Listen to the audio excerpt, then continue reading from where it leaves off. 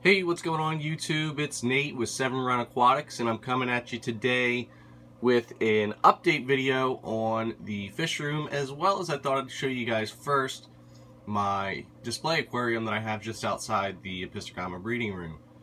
So I'm just going to give a quick rundown of the tank and what I've got on it and stuff like that, and then we'll go ahead and go into the fish room. So in this tank, as far as stocking goes, we have a breeding pair of angelfish, which I got locally from a friend. We've also got 4 Variatus platies, 3 females, 1 male. We've got about, I'd say, 3.5 inch red-tailed shark in there. We've got a small school of Corydorus pandas. We've got about 10 neon tetras, 6 bleeding heart tetras, and that's about it. And this is a 50-gallon tank.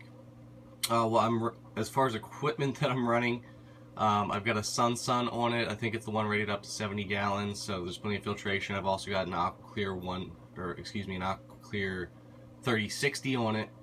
I did have a little DIY moving bed filter on it, but I decided to use that in the fish room to help cycle the tanks.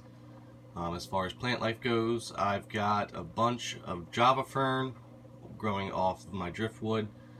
I've got a crypt windidi growing front and center. I've got a whole heck of a lot of green kambamba that I trim back pretty much at every water change. The stuff just grows super tall. And a bunch of other assorted plants in there as well. I think there's some Staragani repens, some Cryptolense, and maybe 1 or 2 other plants in there. There's also some Java moss growing on some of the wood. You probably can't see that in the video. I'm also running the desk lamps on this with 6500K CFL bulbs. One of them's currently out right now, so I need to go ahead and get a new bulb to replace that. That's why there's a little dark spot kind of to the left of the screen. But we'll go ahead and get that taken care of soon, and most of the plants are still getting the light that they need. So everything's doing good in here. I really need to overhaul it. The silicone is kind of falling apart on it, and I'm dreading it, taking all the fish out and all that stuff, but it's going to kind of be a necessary evil because I really don't want 50 gallons of water on my floor. So, you know, there's that. Anyway, guys, just thought it would be cool to show you my show tank, and let's go ahead and get into the fish room. Alright, everybody, we're in the fish room, and you're looking at the 15-gallon Epistogramma cockatoides tank. There's my male, if you can see him, it's kind of dark. The female is over in the coconut hut. I actually had a disappointing day the other day because my longtime female that I had for like, I don't know, a year and a half up and passed away just really suddenly on me. And so I had to get a new one, and luckily my friend Chance, just over the PA line, had some females ready to go for me. And actually, I think this pair has already taken to each other pretty well because she's turned yellow. She was a dark gray black when I first got her in the tank, and I think that's pretty normal since she was going from one set of water conditions to another.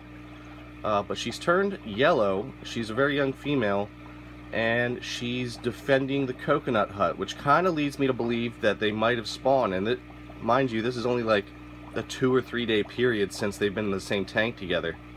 I did do some overhauling on the tank. I moved some driftwood around just ever so slightly. I added some Java moss for the fry to eat infusoria off of, as well as to provide some cover for them and the adults. So that's pretty much it as far as this tank goes. Let's go ahead and move on to the next part of this update. Alright, and we're back, guys. So right now we're looking at the 10-gallon directly across from the Epistogramma cockatoides biotope.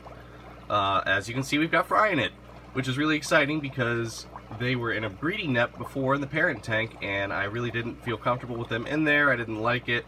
They didn't have enough room to grow, and now they're in this tank, which is great because it's got some sand, it's got leaves, it's got a little mat of Java moss to provide some infusoria for them to feed on when I'm not feeding them their baby brine shrimp, microworms, or their crushed pellet foods.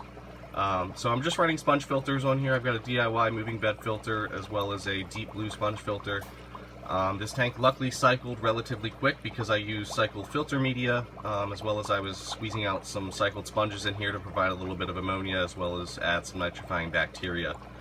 So they're all doing really well. I'm glad you guys stuck around for this update on the Fishroom. There wasn't much building in this video. Actually, there was no building because I've still kind of got some details to work out as how I want to finish it. But stick around and we'll definitely get to building next weekend. So with that said, I'm Nate with 7 Run Aquatics, and I'd like to thank you guys for watching. As always, like, comment, and subscribe. Share this with your friends if you can, and we'll see you later.